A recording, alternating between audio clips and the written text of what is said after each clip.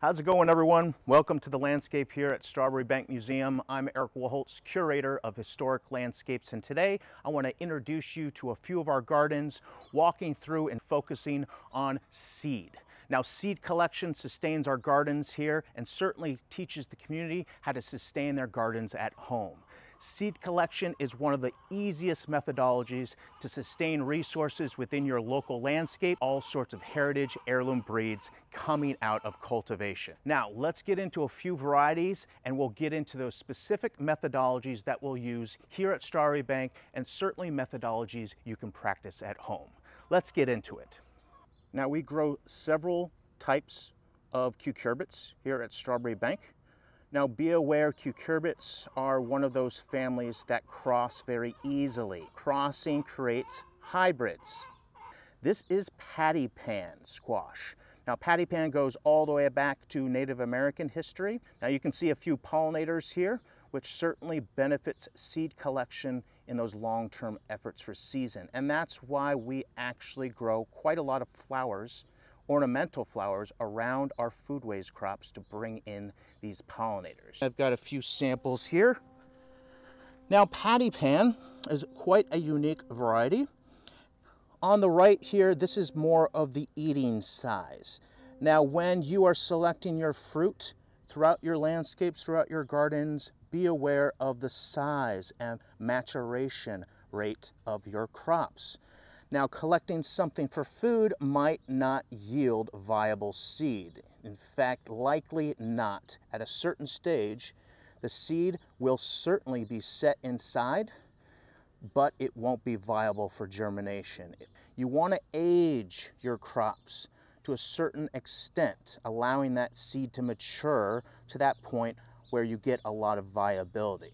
So again, size is really effective at producing viable seed. So at those early stages, a lot of those times you're eating those crops, and later stages, those are the types of crops that you're seed collecting and often eating as well. Small crops are often filled with a lot more sugars because those sugars will eventually transfer their energies to seed production within the fruit. Now, carrots are what we call a biennial. Now, biennials, when we're growing those, we have to determine, that second year production of seed. Now, there are a few ways to grow biennials for seed production. Now, for carrots, for instance, you can actually see some roots. The majority of carrots can be eaten during one season, but if you leave, let's say, 5% within the ground, next year, hopefully, they'll come back and produce those beautiful flowers, those umbel flowers, and seed set. Now, in one carrot, you can produce hundreds of seeds with a lot of these open pollinated varieties. Now, open pollination simply means they're open to the elements, the diverse amount of genetics in the open environment, as opposed to a closed system. Now, closed systems will control phenotypes and genotypes. They're systems that are controlled more and more to control the variables of what you're cultivating, what you're producing, and certainly the variables of the genetics. So open pollinated varieties like these heirlooms throughout our landscape are exposed to a lot more genetic diversity. Now, a lot of people are a little nervous allowing these things to go through winter and really relying on that survival for next spring. Now, a few things can happen with our root crops throughout our winter if we're waiting and sitting on them for that seed production the second year. Now, animals can get at them, the weather can get at them, all sorts of stress during the winter. Next spring for your root crops for these biennials, a lot of traditional farmers and gardeners will harvest all of them, eat most of them, but store your roots that you want to actually plant next season in sand, in like a root cellar or cool basement. This allows you to plant these roots with that cold treatment after the winter next spring. Now, the cold treatment is what really vernalizes or really engages those signals within the plant to produce flowers, to produce seed. Now, cold treatments or vernalization will signal roots like this to produce certain things the second year. Okay, that's really specific to a lot of biennials and certainly perennials when it comes to flowering and producing seed. Here we have tomato. This is Pomodoro tomato, actually. Now remember that seasonality of certain crops. We will find different signals throughout our seasonality that will tell us when seed collection should occur. Now, ripeness of tomatoes is really easy to determine based on the color. Now, getting familiar with certain varieties is especially important because some varieties will really darken up with color. That's the stage of seed collection. Others will be a little bit lighter in color. We certainly rotate varieties throughout our landscape annually so we don't actually cross, okay? Now, tomatoes compared to cucurbits do not cross as easily as that family. Tomatoes are a great source of seed production. Annually, we get seed. Annually, we get food. So as opposed to biennials, tomatoes are annuals in this region at least. Let's go take a look at the lettuce. Down the pathway we go. You can still hear those chickens. They're very verbal. That morning chorus, as we call it. Here is lettuce. So at this stage, it really doesn't even look like lettuce, does it? Unless you're familiar with seed production. Lettuce will bolt or elongate past that vegetative stage pretty quickly. And that's why we often utilize succession planting with lettuce. Succession planting is simply planting the same species over and over again within the same seed system, the same seasonality, the same year. Now these fuzzy parts, there we go. Now you can see this stage of seed production. Okay, you can actually see slightly that seed beneath these fuzzy parts. You can notice, as we get a little bit closer, the seed just below. With a bit of investigation, you'll get more and more familiar at the signals plants will give you, signaling when that seed is ready, okay? It's pretty obvious that at the stage where the plant wants to release seed into the wind or drop it down, you'll often sometimes actually see seed that's already dropping on the floor. This is the signal that it's time to seed collect because obviously that's the natural mechanism, that stage in which the seed drops or disperses seed. This is Forellenschluss lettuce. It's a really nice bib lettuce. Very similar to a butter lettuce, that common kind of general term for lots of sweet lettuces. Give it a try if you ever get a chance. We grow this quite often. That's loosely translated, Forellenschluss, to painted trout or speckled trout lettuce. Really nice. So give that a try. Okay. How's it going, everyone? Welcome to the Sherburne Garden.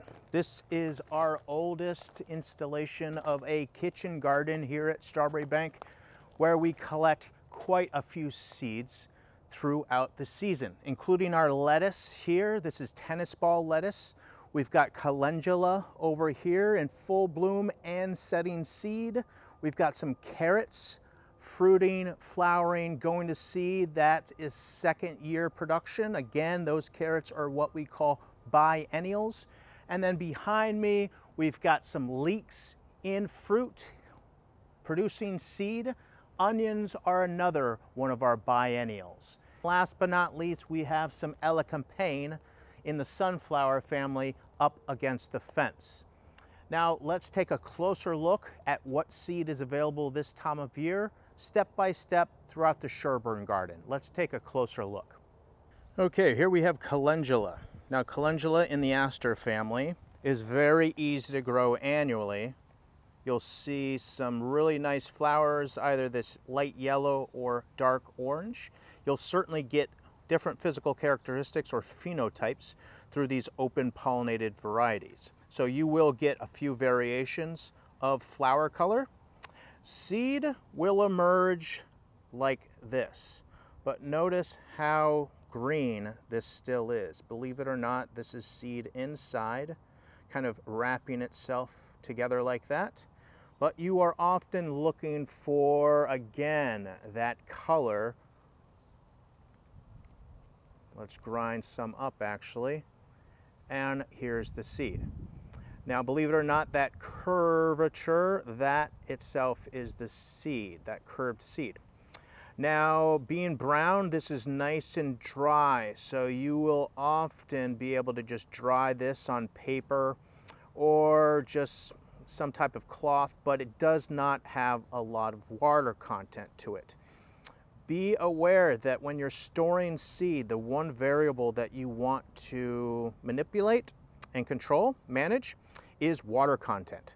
So drier herbs, drier veggies, drier perennial seeds will certainly be more successful without a few different methods.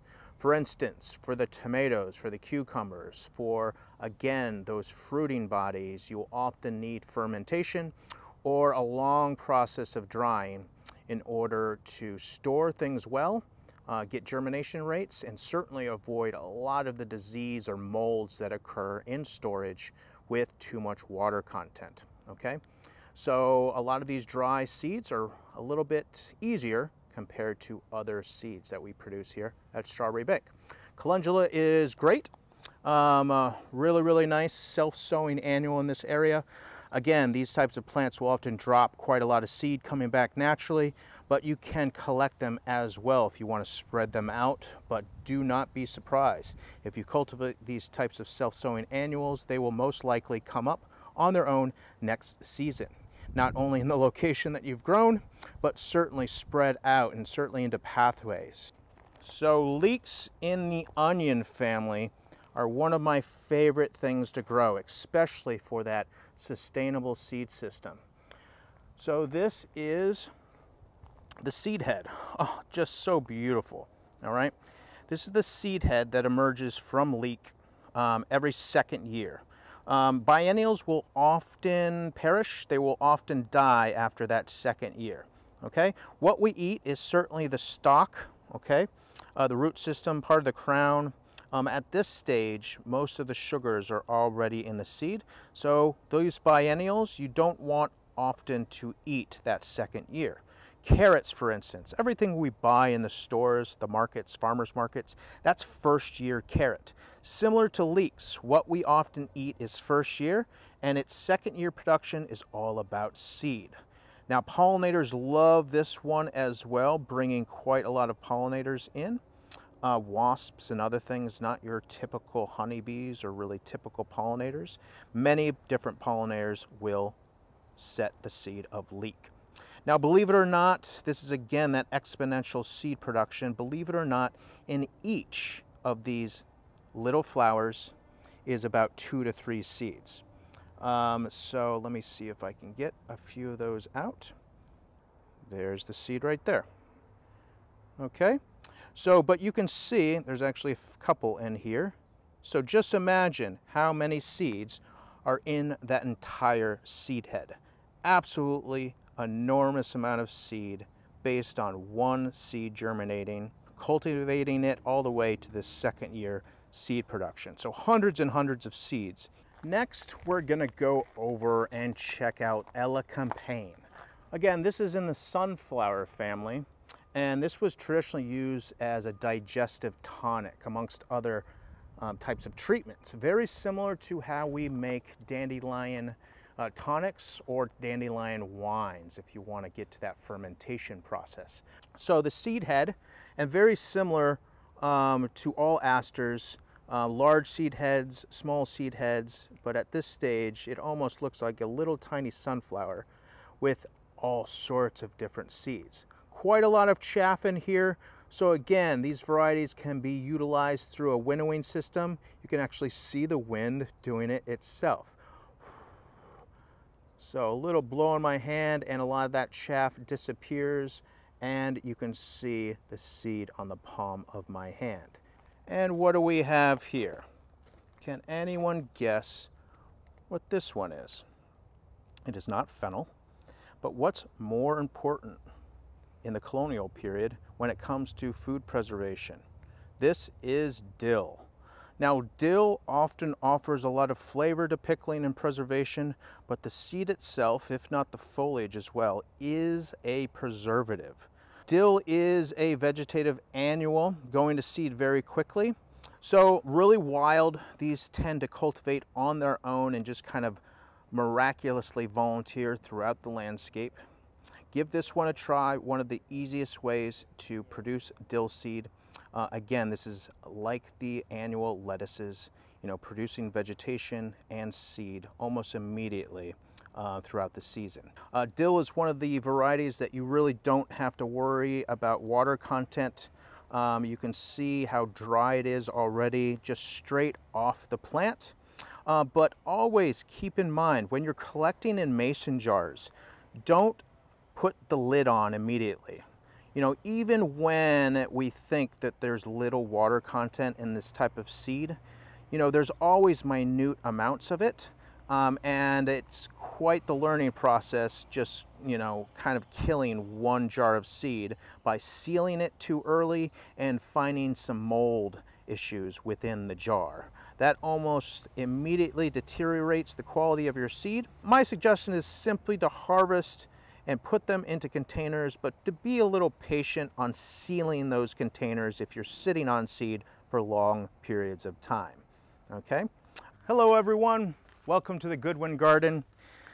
Now the Goodwin Garden here at Strawbery Banke interprets the original 1870 design that existed on the other side of town. So this reproduction, rotating different exotic species that were arriving from, let's say, Mexico and South America and Africa and different parts of the world during the 19th century. So this garden is certainly more to do with very unique heirloom flowers as opposed to food crops. Now getting into the flowers, behind me is one of our favorite species, celosia.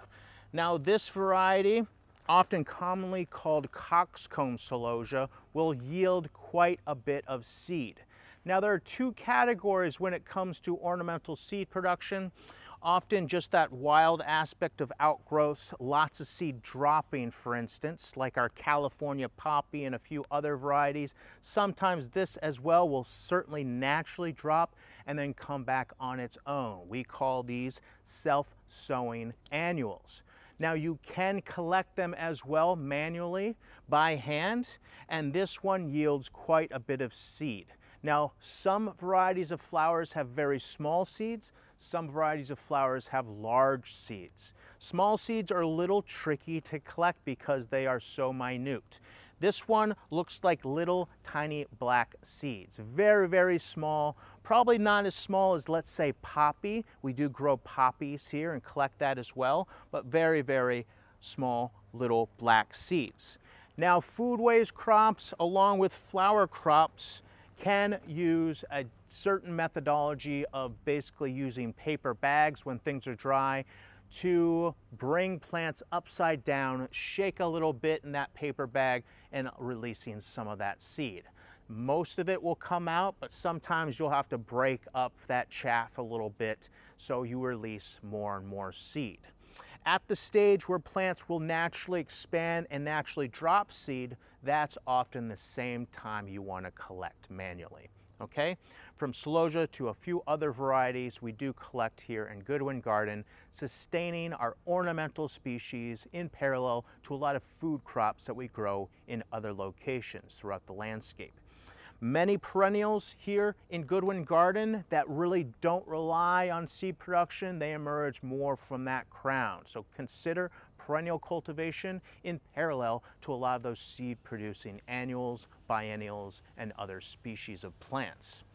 Let's get into a few more varieties here in Goodwin and we'll see what seed is being set and explain a few different methods and how we collect these ornamental species when it comes to seed. Let's get into a few examples. Now we grow quite a little bit of heirloom annuals, rotating them almost yearly. This is California poppy at the base. Great border plant. This is our native poppy, named after California because it grows wild throughout that region of the country.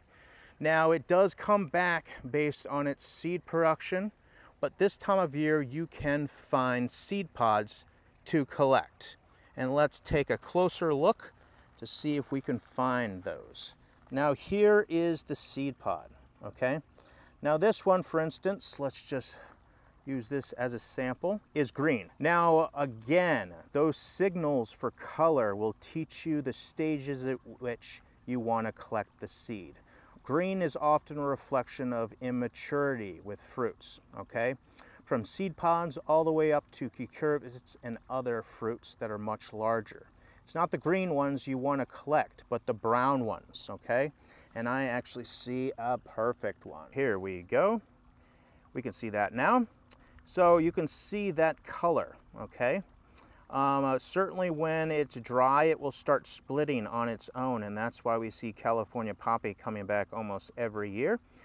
All right, one of my favorite varieties this year is Datura, or moonflower. Now this is an amazing plant. Let's get a little shot of this amazing flower.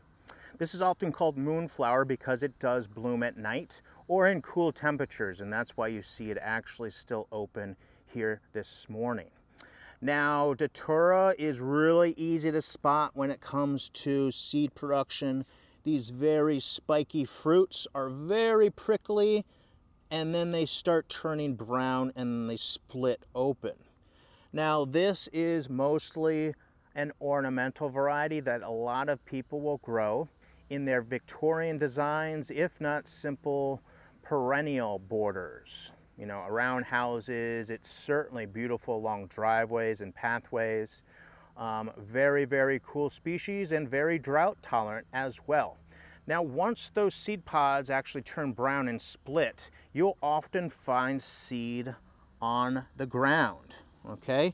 And you can actually see some piles from the remnants of those split pods, okay?